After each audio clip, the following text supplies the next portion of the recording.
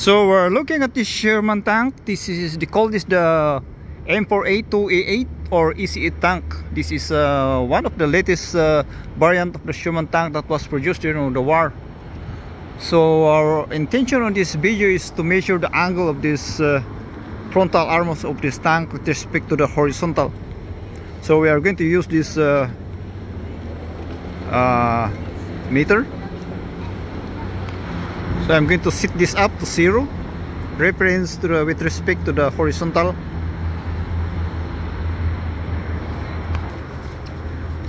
Then we are going to put it here.